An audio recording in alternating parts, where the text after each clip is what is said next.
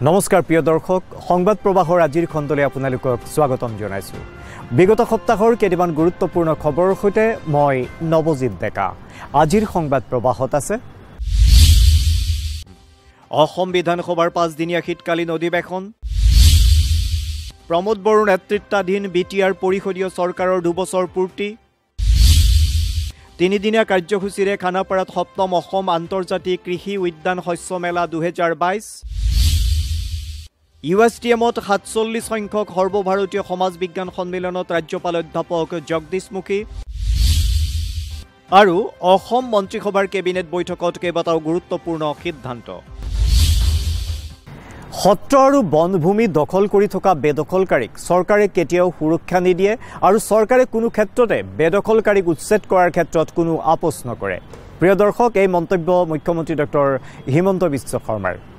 বিগত সপ্তাহৰ 20 ডিচেম্বৰৰ পৰা আৰম্ভ হোৱা অসম বিধানসভাৰ 5 দিনীয়া শীতকালীন অধিৱেশনত মুখ্যমন্ত্ৰীগৰাকীয়ে বিৰোধীৰ প্ৰশ্নৰ উত্তৰ দি এনেদৰে কয়। সংবাদ প্ৰবাহৰ আৰম্ভণিতে দিব খুজিছো শীতকালীন অধিৱেশনৰ কিছু খবৰ। অসম বিধানসভাৰ 5 দিনীয়া শীতকালীন অধিৱেশন বিগত সপ্তাহৰ 20 ডিচেম্বৰৰ পৰা আৰম্ভ হয়। বিশ্বজিৎ দৈমাৰীৰ অধ্যক্ষতাত অনুষ্ঠিত প্ৰথম দিনাৰ অধিৱেশনত বিৰোধী দলপতি দেৱব্ৰত শইকীয়াই নাৰীজনিত হিংসাৰ ঘটনা বৃদ্ধি ৰোধ কৰিবলৈ চৰকাৰে লোৱা তাৎক্ষণিক ব্যৱস্থা সন্দৰ্ভত কৰা এটা প্ৰশ্নৰ উত্তৰত মন্ত্ৰী অজন্তা নেওগে কয় যে প্ৰতিখন জিলাতে থানাৰ লগত সংলগ্ন কৰি উইমেন হেল্প ডেস্ক খোলাৰ ব্যৱস্থা কৰা হৈছে। পৰ্যটনস্থলীৰ আন্তঃগাঁথনি উন্নয়ন সন্দৰ্ভত বিধায়ক আব্দুল মতিন খণ্ডকাৰৰ প্ৰশ্নৰ উত্তৰত পৰ্যটন তথা দক্ষতা বিকাশ মন্ত্ৰী জয়ন্ত মল্ল বৰুৱাই অভয়াপুৰীৰ কাকৈজানত দুষ্প্ৰাপ্য সোণালী বান্দৰ আৰু প্ৰায় 40 বিধ পখিলাৰ সংৰক্ষণৰ আশ্বাস দিয়ে। ইয়াৰ উপৰিও উচ্চ মাধ্যমিক বিদ্যালয়সমূহত ITI পাঠ্যক্ৰম অন্তৰ্ভুক্তিৰো চিন্তা চৰ্চা কৰি থকাৰ বিষয়ে মন্ত্ৰীগৰাকীয়ে সদনক জানিবলৈ দিয়ে। বটদ্ৰৱাত উচ্ছেদ আৰু মিজোৰামৰ দ্বাৰা অসমৰ ভূমি আগ্ৰাসন সন্দৰ্ভত আলোচনাৰ বাবে অধ্যক্ষই সন্মতি প্ৰদান নকৰাত বিৰোধী দল AIUDF আৰু কংগ্ৰেছ সদস্যসকলে প্ৰতিবাদমুখৰ হৈ সদন ত্যাগ কৰে। সত্ৰ আৰু বনভূমি দখল কৰি থকা বেদখলকাৰীক চৰকাৰে কেতিয়াও সুৰক্ষা নিদিয়ে বুলি অসম বিধানসভাত মুখ্যমন্ত্ৰী ডক্টৰ হিমন্ত বিশ্ব শৰ্মাই শীতকালীন অধিৱেশনৰ দ্বিতীয় দিনা চৰকাৰৰ স্থিতি স্পষ্ট কৰে। বটদ্ৰৱাত চলা উচ্ছেদক লৈ বিৰোধী দলৰ বিধায়ক কমলাক্ষ দে পুৰকায়স্থই চৰকাৰক কৰা সমালোচনাৰ প্ৰত্যুত্তৰ দি মুখ্যমন্ত্ৰীয়ে স্পষ্ট কৰি দিয়ে যে চৰকাৰ কোনো বেদখলকাৰীৰ পক্ষত নাই। উচ্চতম ন্যায়ালয়ৰ নিৰ্দেশৰ ভিত্তিত ৰাজ্যখনৰ সকলো ৰাজহ গাঁৱৰ মাটিবাৰী সম্পৰ্কীয় সমস্যাসমূহ অহা 31 মাৰ্চৰ ভিতৰত সমাধান কৰিবলৈ চৰকাৰে খৰতকীয়াকৈ কাম কৰি থকাৰ কথা মন্ত্ৰীগৰাকীয়ে সদনক অৱগত কৰায়। তেওঁ লগতে কয় যে মিজোৰামৰ দখলত থকা 1800 একৰ ভূমি অসম চৰকাৰে ইতিমধ্যে দখলমুক্ত কৰিছে। সদনত অপ্ৰীতিকৰ পৰিস্থিতিৰ সৃষ্টি কৰাৰ অপৰাধত বিধায়ক অখিল গগৈক অধ্যক্ষই সদনৰ পৰা ওলাই যাবলৈ বাধ্য কৰায়। ইফালে কেইবাখনো নতুন আৰু সংশোধনী বিধেয়ক সদনত উত্থাপন কৰা হয়।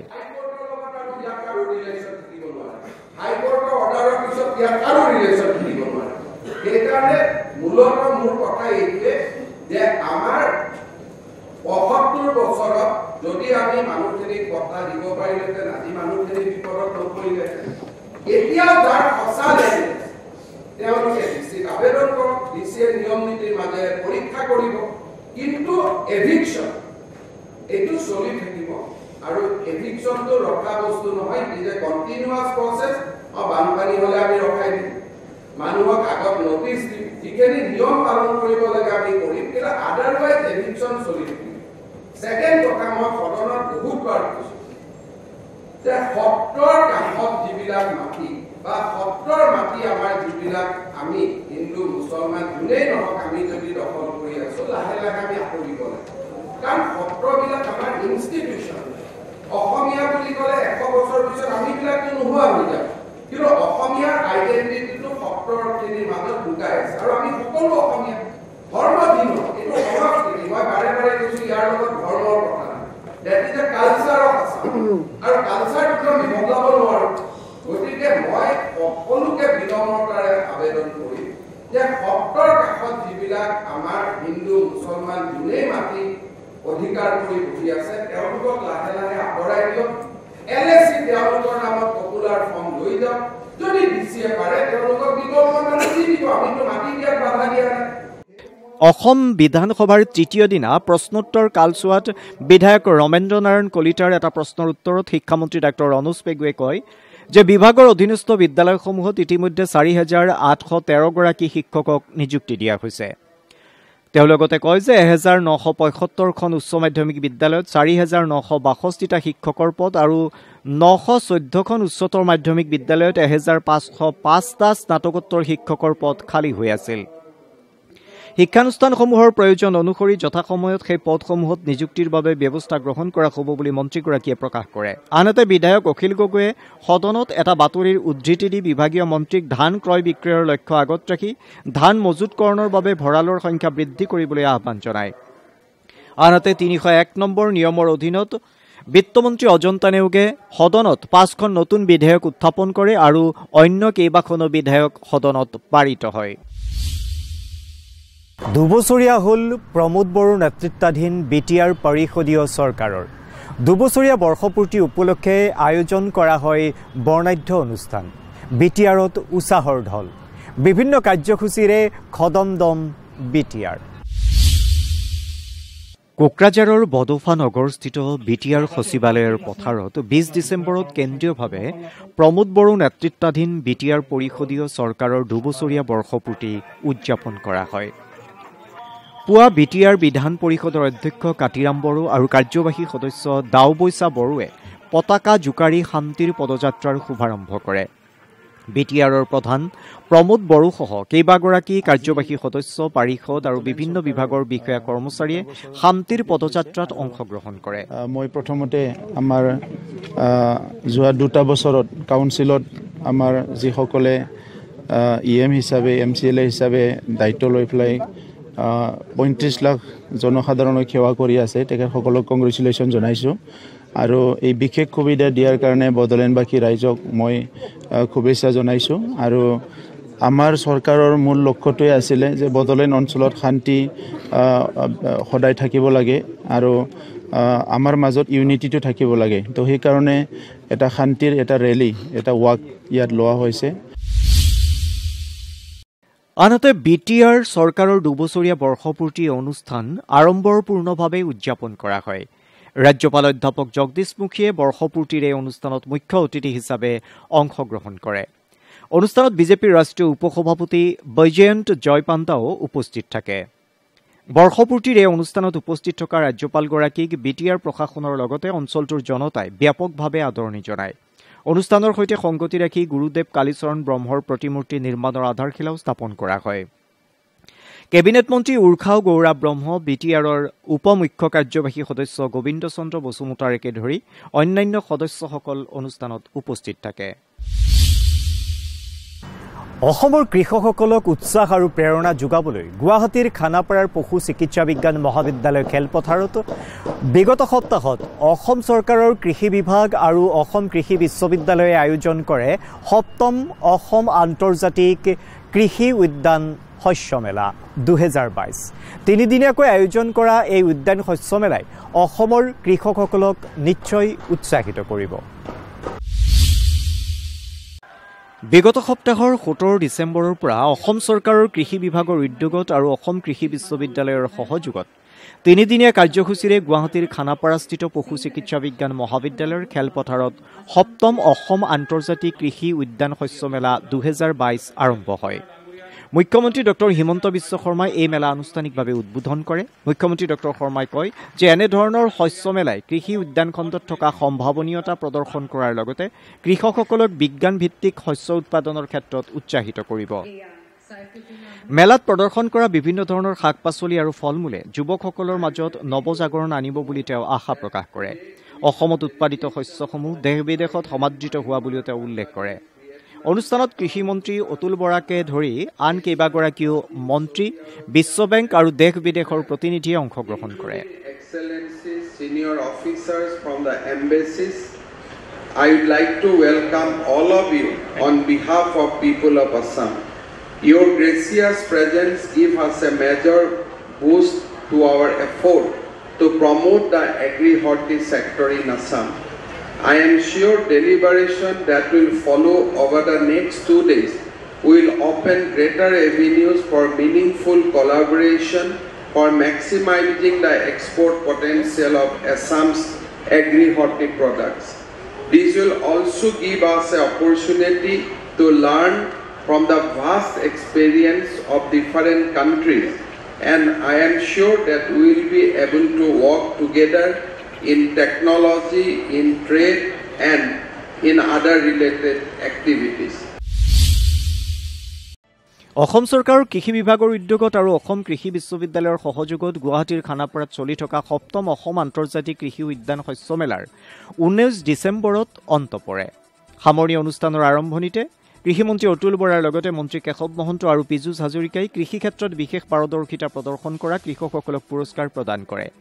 ভাষণ প্ৰসংগত বিভাগীয় মন্ত্ৰী বৰাই উঠি অহা যুৱ প্ৰজন্মৰ মাজত কৃষি কৰ্মৰ প্ৰচাৰ আৰু প্ৰসাৰ লাভ কৰাৰ ক্ষেত্ৰত এই ধৰণৰ মেলাৰ যথেষ্ট গুৰুত্ব থকাৰ কথা উল্লেখ কৰে। ক্ৰমবৰ্ধিত হাৰত বাঢ়ি অহা জলবায়ু পৰিৱৰ্তনৰ প্ৰতি লক্ষ্য ৰাখি কৃষকে উৎপাদন বৃদ্ধি কৰাৰ বাবে উন্নত প্ৰশিক্ষণ তথা প্ৰযুক্তিৰ সুবিধা ল'বলৈ পৰামৰ্শ আগবঢ়ায়। অনুষ্ঠানত কৃষি বিশ্ববিদ্যালয়ৰ লগতে বিভাগৰ জ্যেষ্ঠ বিষয়াবৰ্গ উপস্থিত আছিল। ৰাসায়নিক সাৰ কীটনাশক দ্ৰব্য ব্যৱহাৰ কৰিছিল, কিন্তু অসমৰ খেতিয়কে কৰা নাছিল। নিৰক্ষৰতাৰ কাৰণে হওক বা আৰ্থিকভাৱে সচল নোহোৱাৰ কাৰণে হওক বা ব্যৱসায়িক ভিত্তিত কৃষি কৰ্ম নোলোৱাৰ কাৰণে হওক, কিন্তু এতিয়া আমাৰ ইমান সাৰুৱা মাটিত আমি বহুতখিনি আমি কৰিব পাৰোঁ। নতুনকৈ আপোনালোকে জানে যে মিলেট মিছন আমি আৰম্ভ কৰিছোঁ। অসমৰ মাননীয় মুখ্যমন্ত্ৰী ডক্টৰ হিমন্ত বিশ্ব শৰ্মা ডাঙৰীয়াই যোৱা 15 নৱেম্বৰ তাৰিখে এই খানাপাৰা ফিল্ডতে মিলেট মিছন আৰম্ভ কৰিছে। আমি ফ্লৰিকালচাৰ মিছন লৈছোঁ। আমাৰ ৰাজ্যখনত 15 কোটি টকাৰ মানৰহে ফুল উৎপাদন হয়, কিন্তু আমাৰ ফুল ক'ত নালাগে। উৎসৱ পাৰ্বণ পূজা এইবিলাকত ফুলৰ প্ৰয়োজন হয়। আজিও আমি ইয়াতো আমি বহুত ফুল এইবিলাক আমি ব্যৱহাৰ কৰিছোঁ। গতিকে ফ্লৰিকালচাৰ মিছন পুষ্প অভিযান যিটো লৈছোঁ, এই অভিযানত মই সকলোকে অংশ ল'বলৈ অনুৰোধ জনাইছোঁ। কাৰণ অলপ মাটি থাকিলেও সৰু বাৰী এখনতো নিজে ভালদৰে ফুলৰ খেতি কৰিব পাৰে, লাগতিয়াল ফুলখিনি ঘৰতে আচলতে উৎপাদন কৰিব পাৰে। এই কামটো আমি কৰিব পাৰোঁ। ঠিক তেনেকৈ মিলেট মিছনৰ কথা মই কৈ গৈছোঁ। আৰু আমি মেজ কাল্টিভেশ্যনৰ ওপৰত এবাৰ খুবেই গুৰুত্ব আৰোপ কৰিছোঁ। যিবিলাক আমাৰ নদীৰ পাৰৰ চৰ চাপৰি আছে, এইবিলাকত মেজ কাল্টিভেশ্যনৰ কাৰণে কষ্ট কৰিব নালাগে। আজি ইয়াত ফিড মিল নাই, ফিড মিলৰ কাৰণে যিকেইটা আছে বাহিৰৰ পৰা ইনগ্ৰেডিয়েণ্ট আনিব লাগে। গতিকে ইনগ্ৰেডিয়েণ্ট আমাৰ ৰাজ্যখনতে আমি প্ৰস্তুত কৰিব লাগিব, আমি খেতি কৰিব লাগিব আৰু তাৰ পৰা আমি ফিড মিলবিলাক চলাব লাগিব। বিগত সপ্তাহৰ অন্য এক গুৰুত্বপূৰ্ণ খবৰ হ'ল ৰাজ্যপাল অধ্যাপক জগদীশ মুখীয়ে 47 সংখ্যক সৰ্বভাৰতীয় সমাজ বিজ্ঞান সন্মিলন উদ্বোধন কৰে। USTMত 3দিনীয়াকৈ আয়োজিত এই সন্মিলন সমাজ বিজ্ঞানৰ ছাত্ৰ ছাত্ৰীসকলৰ বাবে এক মহত্বপূৰ্ণ সন্মিলন হিচাপে বিবেচিত হ'ব। ৰাজ্যপাল অধ্যাপক জগদীশ মুখীয়ে 20 ডিচেম্বৰত USTMত 47 সংখ্যক সৰ্বভাৰতীয় সমাজ বিজ্ঞান সন্মিলন উদ্বোধন কৰে। ইণ্ডিয়ান ছচিয়লজিকেল ছচাইটিয়ে 3দিনীয়াকৈ আয়োজন কৰা এই সন্মিলন দেশৰ বিভিন্ন মহাবিদ্যালয় আৰু বিশ্ববিদ্যালয়ৰ 1000ৰো অধিক সমাজ বিজ্ঞানীয়ে অংশগ্ৰহণ কৰে। ৰাজ্যপাল প্ৰফেচৰ মুখীয়ে উদ্বোধনী ভাষণত কয় যে দেশৰ শিক্ষা ব্যৱস্থাত সমাজ বিজ্ঞানৰ অতুলনীয় ভূমিকা আছে। এই অনুষ্ঠানতে ৰাজ্যপালগৰাকীয়ে হায়দৰাবাদ বিশ্ববিদ্যালয়ৰ সমাজ বিজ্ঞান বিভাগৰ অধ্যাপক অজাইলিউ নিউমাই আৰু জম্মু বিশ্ববিদ্যালয়ৰ অধ্যাপক আভা চৌহানৰ দ্বাৰা সম্পাদিত ভাৰতত লিংগ আইন আৰু সামাজিক পৰিৱৰ্তন শীৰ্ষক গ্ৰন্থ এখনো উন্মোচন কৰে।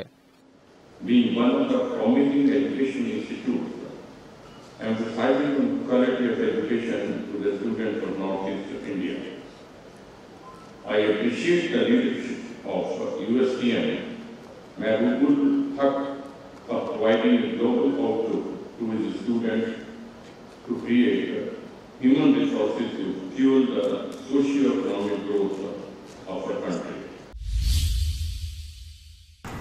প্ৰিয় দৰ্শক, মুখ্যমন্ত্ৰী ডক্টৰ হিমন্ত বিশ্ব শৰ্মাৰ অধ্যক্ষতাত বিগত সপ্তাহত অনুষ্ঠিত হয় অসম মন্ত্ৰীসভাৰ কেবিনেট বৈঠক। আৰু এই বৈঠকত কেইবাটাও গুৰুত্বপূৰ্ণ সিদ্ধান্ত গ্ৰহণ কৰা হয়। সিদ্ধান্তসমূহৰ বিষয়ে সদৰি কৰে মন্ত্ৰী জয়ন্ত মল্ল বৰুৱাই। বিগত সপ্তাহৰ মঙলবাৰে ৰাজ্যিক কেবিনেটৰ বৈঠকত কেইবাটাও গুৰুত্বপূৰ্ণ সিদ্ধান্ত গ্ৰহণ কৰা হয়। জনতা ভৱনত এক সংবাদমেলযোগে মন্ত্ৰী জয়ন্ত মল্ল বৰুৱাই এই সিদ্ধান্তসমূহৰ বিষয়ে সদৰি কৰি কয় যে ৰাজ্যৰ পৰ্যটন খণ্ডক এতিয়াৰে পৰা উদ্যোগ হিচাপে বিবেচনা কৰা হ'ব। ইয়াৰ ফলত পৰ্যটন ক্ষেত্ৰৰ অধীনৰ সকলো গোট ৰাজ্যিক উদ্যোগ নীতিৰ আওতালৈ আহিব। লগতে জাগিৰোডত থকা নগাঁও কাগজ কলৰ 550 একৰ ভূমিত এখন ছেটেলাইট টাউনশ্বিপ নিৰ্মাণৰ বাবে প্ৰাৰম্ভিক কাম কাজ আৰম্ভ কৰাত কেবিনেটে অনুমোদন জনাইছে বুলি মন্ত্ৰীগৰাকীয়ে উল্লেখ কৰে।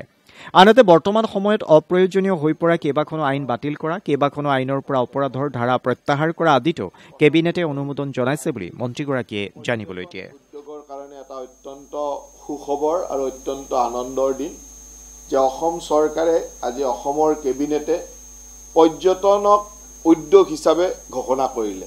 পৰ্যটনৰ লগত যিমান জড়িত ব্যৱস্থা থাকিব এই সকলোকে উদ্যোগ হিচাপে ঘোষণা কৰিছে।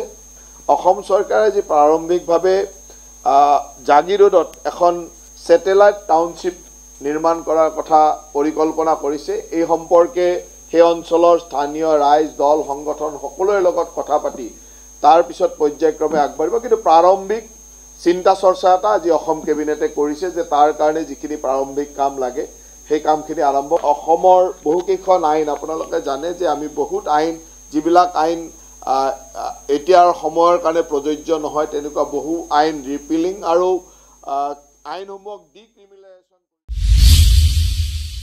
প্ৰিয় দৰ্শক, সংবাদ প্ৰবাহত এইবাৰ দিব খুজিছো অন্য দুটিমান গুৰুত্বপূৰ্ণ খবৰ। বিগত সপ্তাহৰ এটি ভাল খবৰ। 2022 বৰ্ষৰ সাহিত্য অকাডেমীৰ বঁটাসমূহ ঘোষণা কৰা হয়।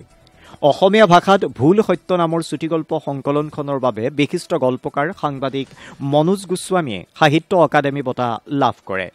বড়ো ভাষাত চানশ্ৰীণী মদিৰা শীৰ্ষক কাব্য সাহিত্যৰ বাবে অকাডেমী বঁটা লাভ কৰে ৰশ্মি চৌধুৰীয়ে। ইফালে অসমীয়া ভাষাত কছাৰেথি আৰায়া নাৰী নামৰ গ্ৰন্থখনৰ বাবে সাহিত্য অকাডেমীৰ অনুবাদ বঁটা লাভ কৰে তেজপুৰ বিশ্ববিদ্যালয়ৰ অধ্যাপিকা ডক্টৰ জুৰি দত্তই। বড়ো ভাষাত কাবুলিৱালানী বাঙালী বিজি নামৰ উপন্যাসৰ বাবে অনুবাদ বঁটা লাভ কৰে ৰাজা দেৱজিৎ বসুমতাৰীয়ে। অসম বিধানসভাক ডিজিটেলাইজ কৰাৰ লক্ষ্যৰে 20 ডিচেম্বৰত অসম বিধানসভাৰ অধ্যক্ষ বিশ্বজিৎ দৈমাৰী আৰু উপাধ্যক্ষ ডাক্তৰ নোমল মমিনে EIN নামৰ মোবাইল এপ এটা মুকলি কৰে। মোবাইল এপটোৰ উদ্বোধনী কাৰ্যসূচীত অংশগ্ৰহণ কৰি সংসদীয় পৰিক্ৰমা আদি বিভাগৰ মন্ত্ৰী পীযুষ হাজৰিকাই কয় যে নতুন এপটোৰ জৰিয়তে জনসাধাৰণে অতি সহজে বিধানসভাৰ সকলো তথ্য লাভ কৰিব পাৰিব। এপটোত ৰাজহুৱা জাননী, নিবিদা আৰু নিযুক্তি সম্পৰ্কীয় তথ্যও থাকিব। এপটোৰ জৰিয়তে লাইভ টিভিত চলি থকা সকলো অধিৱেশনৰ পোনপটীয়া সম্প্ৰচাৰো কৰা হ'ব। বিধানসভাৰ সদস্যসকলক তথ্য প্ৰদানৰ প্ৰক্ৰিয়াটো সহজ আৰু চমু কৰি তোলাত EIN এপটো বিশেষ সহায়ক হ'ব বুলিও মন্ত্ৰী হাজৰিকাই উল্লেখ কৰে।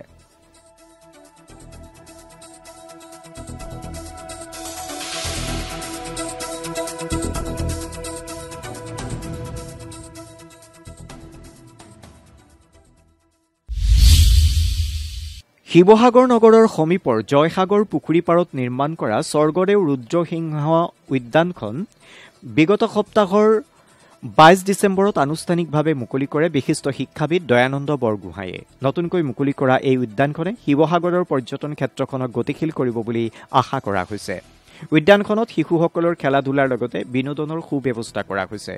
শিৱসাগৰ জিলাৰ অতিৰিক্ত উপায়ুক্ত বিতুপন নেওগ, বিশিষ্ট কণ্ঠশিল্পী নীল আকাশ আৰু কুসুম কৈলাশ আদি অনুষ্ঠানত উপস্থিত আছিল। ঘনশ্যাম খনিকৰ হৈছে যি খনিকৰ যি তলাতল নিৰ্মাণ কৰিছিল, যি ৰংঘৰ নিৰ্মাণ কৰিছিল আৰু ইয়াত তেওঁৰ যিটো গৃহ আছে ইয়াক অতি সুন্দৰভাৱে তেওঁ নিৰ্মাণ কৰিছিল। ইয়াৰ কাৰুকাৰ্যখিনি খুবেই অভূতপূৰ্ব। এই জয়সাগৰ পুখুৰীত এতিয়া ইতিমধ্যে আপোনালোকে হাজাৰ হাজাৰ চৰাই পৰি আছে, আপোনালোকে দেখা পাইছে। এই পুখুৰী পাৰত আছে ঐতিহ্যমণ্ডিত জয়দৌল। গতিকে ইয়াত যিখিনি পাৰ্কত ব্যৱস্থা কৰা আছে বিনোদনৰ শিশুসকলৰ কাৰণে কৰা আছে, ইয়াত নৃত্যৰ ব্যৱস্থা কৰা হৈছে, জনজাতীয় থলুৱা জনজাতীয় নৃত্য, টাই জনগোষ্ঠীয় নৃত্য, এই গোটেইখিনিয়ে নিশ্চয় পৰ্যটকক আকৰ্ষিত কৰিব।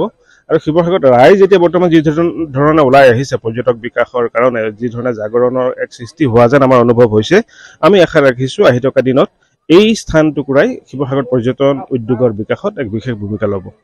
তো আজি শিৱসাগৰত আগে থকা এটা বস্তু এটা ৰিজুভিনেট কৰা হৈছে। ৰুদ্ৰসিংহ পাৰ্ক উদ্যান, এইজন ৰজা অসমৰ 39জন ৰজা, পিছত এজন 3বাৰ হৈছিল, 2জন 3বাৰ হৈছিল কাৰণে 42জন ৰজা বুলি আমি কওঁ। 42জন ৰজাৰ ভিতৰত শ্ৰেষ্ঠ ৰজাৰ ভিতৰত এজন এওঁৰ দেউতাক গদাধৰ সিংহই এটা বিশৃংখল হৈ যোৱা ৰাজনৈতিক পৰিৱেশ এটা সুস্থিৰ কৰি এই অসমখনক আৰু 200 বছৰ মানে আহোমৰ শাসনৰ তললৈ নিছিল। মুখ্যমন্ত্ৰী ডক্টৰ হিমন্ত বিশ্ব শৰ্মাই বিগত সপ্তাহৰ 20 ডিচেম্বৰত অসম চৰকাৰৰ সাংস্কৃতিক পৰিক্ৰমা বিভাগৰ সৌজন্যত ৰাজ্যৰ পুৰোহিত আৰু নামঘৰীয়ালৈ এককালীন সাহায্য আগবঢ়াইছে। দিছপুৰৰ জনতা ভৱনত আয়োজিত এখন সভাত মুখ্যমন্ত্ৰীয়ে মুঠ 2438 গৰাকী পুৰোহিত আৰু 6124 গৰাকী নামঘৰীয়াৰ ভিতৰত 10 গৰাকীকৈ পুৰোহিত আৰু নামঘৰীয়াক আনুষ্ঠানিকভাৱে 10,000 টকাকৈ এককালীন সাহায্য আগবঢ়ায়। অসমৰ ধৰ্ম আৰু সাংস্কৃতিক সভ্যতাৰ নিদৰ্শন বুলি উল্লেখ কৰাৰ লগতে স্থাপত্যৰো পৰিচয় বুলি ভাষণ প্ৰসংগত মুখ্যমন্ত্ৰীয়ে উল্লেখ কৰে। অনুষ্ঠানত বিভাগীয় মন্ত্ৰী বিমল বৰাৰ লগতে ৰঞ্জিত কুমাৰ দাস আৰু যোগেন মোহনো উপস্থিত আছিল।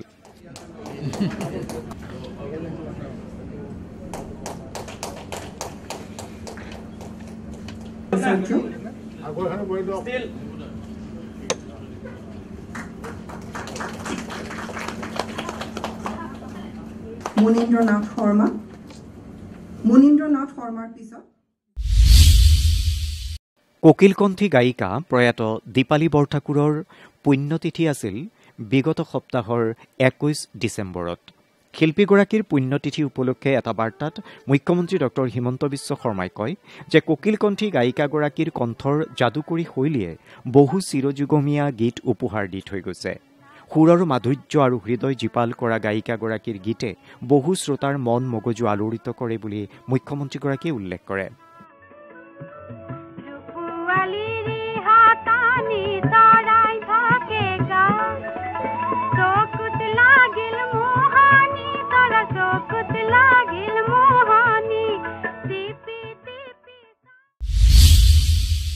বাক্সা জিলাৰ ককলাবাৰী চাপাগুৰি মহাবিদ্যালয় খেলপথাৰত 3দিনীয়া কাৰ্যসূচীৰে আয়োজিত সদৌ বাথৌ মহাসভাৰ শালবাৰী জিলা সমিতিৰ 26 সংখ্যক বাৰ্ষিক অধিৱেশন আৰু বাথৌ মহাসভাৰ মাইনাও আফাদৰ 5ম আলোচনা সভাৰ বিগত সপ্তাহৰ 18 ডিচেম্বৰত সামৰণি পৰে।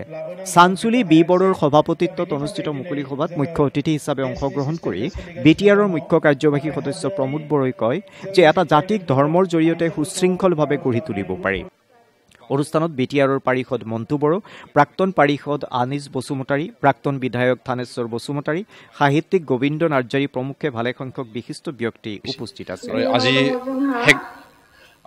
আশা কৰোঁ আগন্তুক দিনত আমাৰ জাতিক ৰক্ষা কৰাৰ কাৰণে, যে সমাজৰ পৰিৱৰ্তনৰ কাৰণে, আমাৰ যি উঠি অহা নতুন প্ৰজন্মৰ কাৰণে যিখিনি তেওঁলোকে আলোচনা কৰলাক, আজি ড্ৰাগছে হওক বা ডাইছে হওক বা জুৱাই যিয়ে নহওক কিয়, আৰু সৰু কম বয়সতে বিয়া হোৱা যিয়ে নহওক কিয়, তেওঁলোকে যোৱাকালি ৰাতি তেওঁলোকৰ যিখিনি ডেলিগেট আছিল, ডেলিগেটত তেওঁলোকে আলোচনা কৰিছে। আৰু সমাজ আৰু ধৰ্মৰ যিহেতু এটা পেছাতে সিপিঠি সমাজখন আগুৱাই নিয়াৰ কাৰণে আগুৱাৰ লগে লগে ধৰ্মৰ কেনেকৈ আগুৱাই নিব লাগে সেইটো তেওঁলোকে আলোচনা কৰিছে। আৰু আশা কৰোঁ আগন্তুক দিনত তেওঁলোকৰ যিখিনি কাৰ্যসূচী আৰু যিখিনি একশ্যন প্লেন, সেই একশ্যন প্লেনটো আমাৰ বড়ো সমাজখন আগুৱাই নিয়াৰ কাৰণে অলপ যোগদান দিব বুলি মই আশা কৰোঁ।